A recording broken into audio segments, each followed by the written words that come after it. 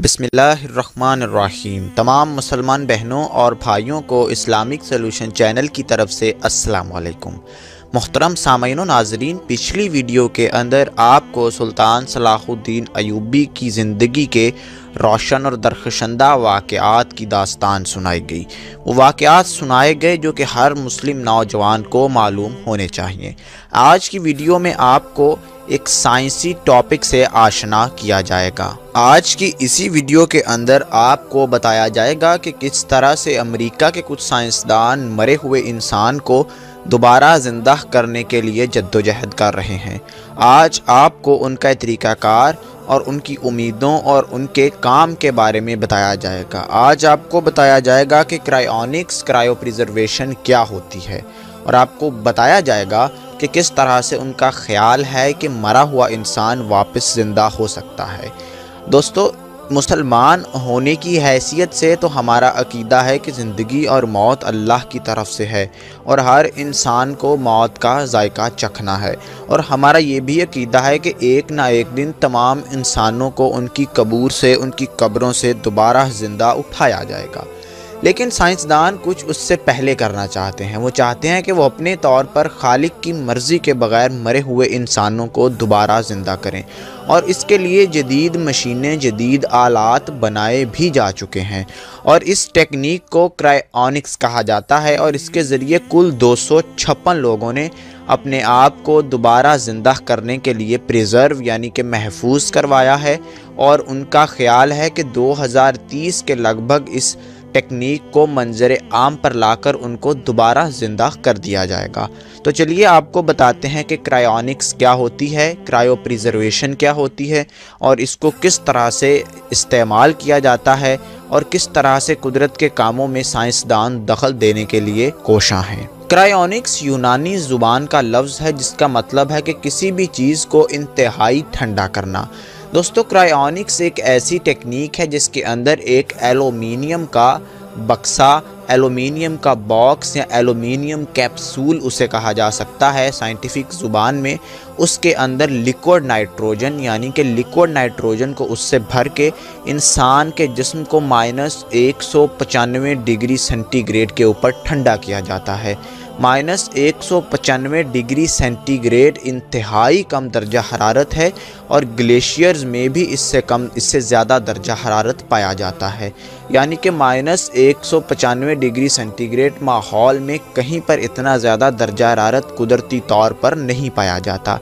तो क्रायोनिक्स के अंदर -195 डिग्री दर्जा हरारत एलुमिनियम के एक बक्से के अंदर बनाया जाता है। उस बक्से को लिक्विड नाइट्रोजन के ज़रिए भरा जाता है और फिर उस नाइट्रोजन के अंदर मरे हुए इंसान के जिस्म को मुंतकिल किया जाता है। इस प्रोसीजर को इंसान के मरने के कुछ ही मिनट के बाद किया जाना होता है। किया कुछ इस तरह से जाता है कि jैसे ही कोई इंसान मरता है वो पहले अपने मरने से पहले एक वसीयत लिख चुका होता है कि उसके मरने के बाद उसके जिस्म को क्रायोप्रिजर्वेशन के थ्रू प्रिजर्व कर दिया जाए ताकि उसे दोबारा कभी ना कभी ज़िंदा किया जा सके। जैसे ही वो इंसान मरता है उसको फ़ौरन से क्रायोप्रिजर्वेशन सेंटर ले जाया जाता है जो कि अमेरिका में मुख्तलिफ़ रियासतों के अंदर बने हुए हैं। क्रायोप्रिजर्वेशन सेंटर के अंदर उसके जिस्म को फ़ौरी से एक मशीन के अंदर मुंतकिल किया जाता है। वो मशीन उसके जिस्म के खून को बाहर निकालती है और उसके खून की जगह जिस्म के अंदर, उसकी नसों के अंदर, उसकी वेन्स में क्रायोप्रिजर्वेशन फ्लूइड को भर दिया जाता है। ये एक मखसूस किस्म का लिक्विड है जो कि नाइट्रोजन से मिलकर बना हुआ होता है। ये इंसान के ब्लड के मुतबादल के तौर पर उसके जिस्म में डाल दिया जाता है। ये लिक्विड इंसान के बॉडी सेल्स को ज़िंदा रखने में मदद देता है और जिस्म को इंतहाई कम दर्जा हरारत पर फ्रीज़ करने में भी मददगार साबित होता है। क्रायोप्रिजर्वेशन फ्लूइड जैसे ही इंसान के जिस्म के अंदर जाता है उसके जिस्म को एक एलुमिनियम कैप्सूल के अंदर महफूज कर दिया जाता है। उस एलुमिनियम कैप्सूल के अंदर लिक्विड नाइट्रोजन जो कि इंतहाई ठंडा होने की सलाहियत रखती है उसको भर दिया जाता है। फिर उस कैप्सूल को उस स्पेशल मशीन को -130 से -200 दर्जा हरारत के दरमियान कहीं पर भी सेट कर दिया जाता है। और जब वो लिक्विड और वो पूरा कैप्सूल इस दर्जा हरारत पर चला जाता है تو انسان کا جسم، اس کے اندر موجود برین سیلز اور انسان کے اپنے خلیات اور مالیکیولز کے اندر محفوظ long term memory, long term data ہمیشہ کے لیے محفوظ ہو جاتا ہے۔ دوستو، سائنسدانوں اور مالیکولر بائیولوجی کا خیال ہے کہ اس ڈیٹا کو کبھی بھی ریوائیو کیا جا سکے گا۔ فی الحال ایسی کوئی ٹیکنیک مالیکولر بائیولوجی کا حصہ نہیں بن سکی، اور مالیکولر بائیولوجی ابھی تک کرائیو پریزروڈ انسان کو دوبارہ زندہ کرنے یا اس کو نیچرل یا نارمل انسان بنانے کے لیے متعارف نہیں کروائی جا سکی۔ لیکن مستقبل میں سائنسدانوں کا خیال ہے کہ ہو سکتا ہے کہ ایسی کوئی ٹیکنیک دوبارہ متعارف کروا دی جائے، اور جن لوگوں کے اجسام کو کرائیو پریزرو کیا جا چکا ہے ان کو دوبارہ بحال کیا جا سکے۔ سب سے پہلے انسان کو 1967 کے اندر، جس کا نام بریڈ فورڈ تھا، اس کو کرائیو پریزرو کیا گیا۔ اب تک کل 215 سے 250 کے درمیان تعداد ہے جن انسانوں کو کرائیو پریزرو کیا جا چکا ہے۔ 1500 کے قریب لوگوں نے اپنے اجسام کو کرائیو پریزرو کروانے کے لیے درخواستیں یا اپلیکیشنز دے رکھی ہیں، اور یہ انسان جیسے ہی مریں گے یا جیسے ہی کسی بیماری کا شکار ہوں گے یا جیسے ہی کسی ایسی بیماری کا شکار ہوں گے جو کہ خوفناک ہو، جو کہ موت کی سبب بن سکے، جیسا کہ کینسر یا لنگ فیلئر یا ہارٹ فیلئر، تو ان کے اجسام کو فوراً سے کرائیو پریزرو کر دیا جائے گا۔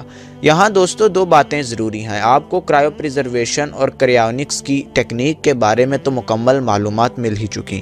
آپ جان چکے کہ کس طرح سے انسانی عقل یا سائنٹیفک سوچ کس نہج پر پہنچ چکی ہے کہ وہ مردہ انسان کو دوبارہ زندہ کرنے کے خواب یا اس کوشش کو دوبارہ کرنے کی جستجو کر رہے ہیں۔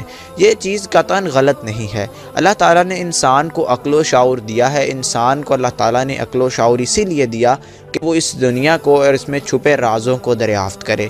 جب انسان بار بار کوششیں کر تھک جائے گا تو انسان خالق کی تخلیق اور خالق کی حکمت اور اس کے رازوں کو جان لے گا، اور خالق کی اس حکمت کو اس پر یقین رکھتے ہوئے خالق کا گرویدہ اور خالق کا حقیقی بندہ بن جائے گا۔ اس لیے ہم دیکھتے ہیں کہ بہت سارے سائنسدان دن بدن دین اسلام کے دائرہ کار کے اندر شامل ہو رہے ہیں، اور دین اسلام میں شامل ہو کر اللہ تعالیٰ کی وحدانیت، اس کی حقانیت، اس کی حکمت اور اس کی قدرت کو تسلیم کر رہے ہیں۔ کرائیونکس کی ٹیکنیک جدید ممالک ہی کے اندر ابھی تک استعمال کی جا رہی ہے، جن میں امریکہ، برطانیہ، روس، چین شامل ہیں۔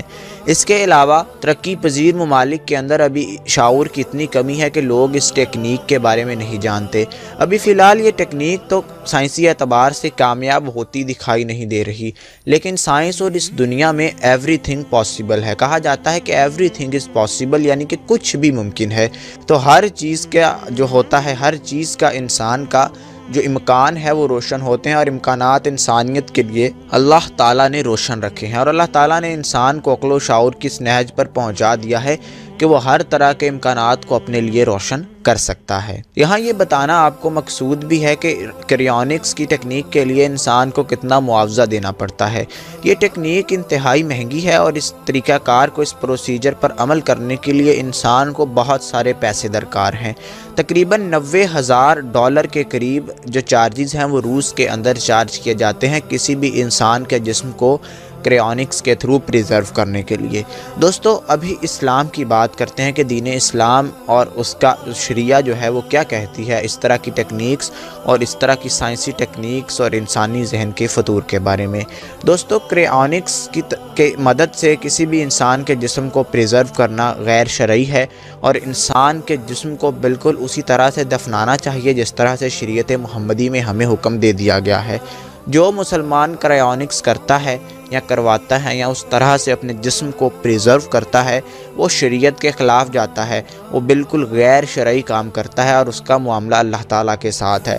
ابھی علماء کرام اگر اس کے بارے میں کوئی باقاعدہ طور پر فتویٰ دے دیں تو بالکل فتویٰ تو یہی ہونا چاہیے کہ شرعی اعتبار سے کرائیونکس کروانا بالکل حرام ہے، یعنی کہ ہر مسلمان پر یہ فرض ہے کہ اس کے جسم کو اسلامی طریقہ کار کے مطابق کفن دفن دے کر زمین کے اندر دفن کیا جائے۔